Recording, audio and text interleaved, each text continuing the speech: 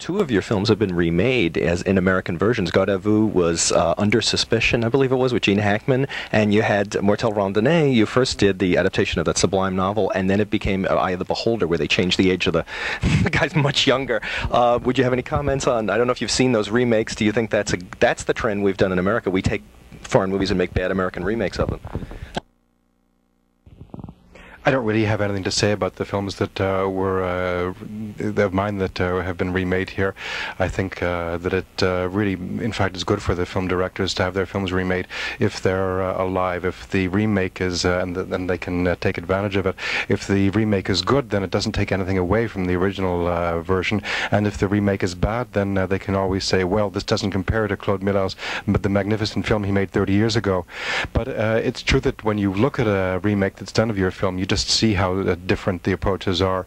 In European films, there are so many things that are understated, that are implicit, whereas in American films, they have to be explicit. Everything has to be brought out, even things that weren't in the original work, so in such focus, things that were more private, more understated.